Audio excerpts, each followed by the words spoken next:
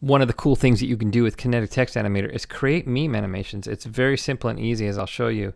I just did this funny one here. I used a classic movie phrase, and I just wrote, "One does not simply create meme animations without Kinetic Text Animator." It's kind of funny, very simple and easy, the sort of thing that, you know, communicates you have a sense of humor, and very commonly will be shared, and it's just, you know, fun. So if you have, let's say you have a business, and let's say, I don't know, real estate, you know, so you might just do, "One does not simply buy a home without," and then, you know, fill in your, you or your client's company. Very simple. So I created this whole thing in just a few minutes, very easily. I'll show you. So I used the Pepper Blast animation. I specified the screen area down here because there was a nice kind of area in this where it's kind of darker and provides a little contrast. There is a little white thing here, but that doesn't really compete that much. So we're fine.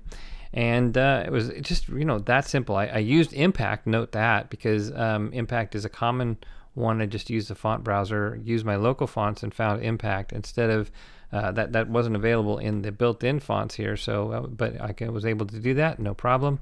Very common font used in memes.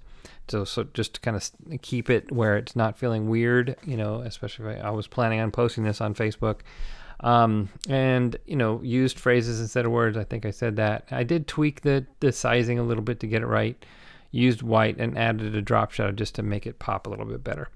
And the only other thing that I had to do was, it came in at 9 seconds, and I felt like it was just a little slow. So I first dragged it out to 12 seconds, and then I played it, and I felt like then it was a little, just pausing a little long. And so I dragged it back to basically I added a half second for each of the phrases at 10, you know, by putting it at 10.5 seconds. Again, it was originally at 9. And I played it, and I'm sort of, "One does not simply," okay, I got it. Create meme animations, okay, I got it. And so it allows people to kind of do a couple things. One, they get the phrase. If they're slow readers, are going to get it. But the other thing, in particular for that first phrase, is you want them to get that, or when however long you're going to associate it with that classic, you know, quote. You want to give them just a second to get it. Get the association.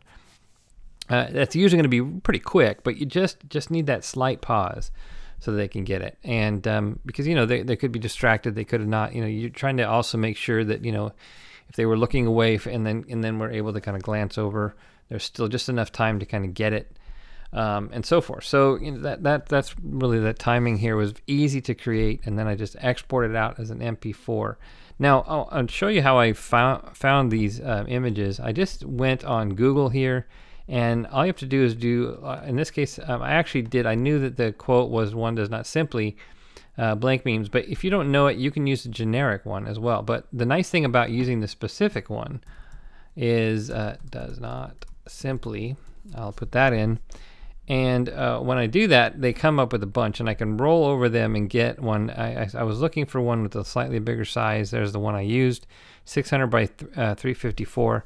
I like to be roughly 600 wide when I'm doing a Facebook meme.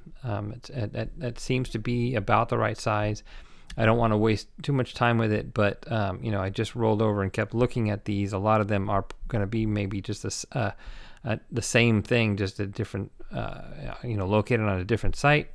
But you know, then I just clicked on it, right-clicked, or actually did a view image, and then right-clicked, and then download image. And last thing I did, or one little step there, was I opened it in Photoshop. It's just I have Photoshop open anyways, and I use it all the time. So I just did that so I could check the stage size, and that allowed me to go into Kinetic Text Animator and go into the settings over here and specify 600 by 354. Click on new state, set new size. Well, that's kind of important. And then that's when I added my animation, and it was just minutes. Very simple, very easy. So you know, one of the cool, just a little tip, if you're going to go do that Google searching, all you really need to do is, let's see, where is that? I'm pretty sure that's open now. There we go. You know, you might do just meme blanks instead of looking for.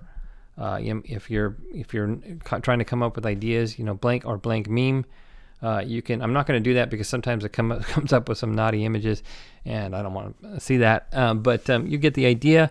So if you're even just kind of stuck trying to get an idea in the first place, you can do something like that. And that'll get you going, and it's very, very simple from there. And then I just post it on Facebook. I did it as a MP4, and one neat thing is it does loop. One thing that I've seen once or twice, and that is that the first phrase is a slightly different color, and it sort of subconsciously lets people know that that's the first phrase. So that's one thing you could potentially do. But otherwise, it's super simple, and that's the sort of thing that you can do very quickly and easily with Kinetic Text Animator, and add it to your arsenal. If you're doing kind of an ad package, you can present this to your clients and say, hey, we're going to do standard ads, but we're also going to do something like this as a shareable kind of down to earth fun component to your package. And so it's a great thing to do. And of course, if you have your own product line or something like that, this is the sort of thing that you can do once in a while to keep your social momentum going, and just kind of keep it fun and engage your viewers. So very quick and easy to do. I hope you have a lot of fun with this. I'm looking forward to seeing what you come up with.